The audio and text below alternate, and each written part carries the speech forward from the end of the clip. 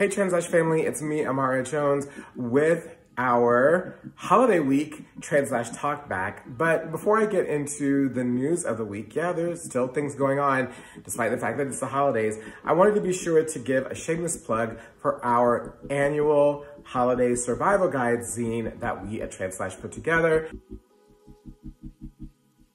There's so many things to get you through the holidays if that's what you need. There is poetry by ICYMI and Mojo Disco. There are reflections on the year by yours truly. There's art. There are interviews. There are other pieces of reflection by members of our team. There's pages and pages and pages of content to dig into. So make sure that you do that, and please do that because we spent a lot of time putting it together.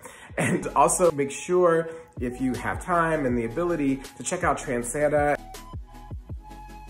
There are tons of trans people that are still going to that site put together by India Moore and Chase Rangio and so many other people to be able to provide for trans youth who need things during the holidays. So go there, it's so easy. I did it and you can too. So on to some things that are happening this week. We had Eddie Izzard, the longtime British comic who has said that their pronouns are officially she, her. We're so happy. They've been on a long gender journey. As I've said before, gender is a journey. They're continuing that journey and embracing themselves. And so, of course, our community is supportive of that. This is also the time of family, and so we're all into family stories. And we had a young trans youth, Luca, write a note to their mom talking about the fact that they were trans and getting accepted in the process.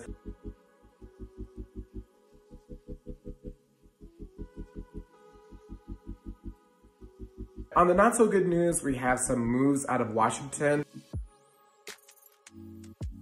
A bill that's being sponsored by Senators Ben Sasse, who's a Republican, and Senator Merkley from Oregon, who is a Democrat, to curtail the adult content industry, which is going to have a really big and negative impact on our community. And we'll be digging into that next year. But in the meantime, dig into our zine.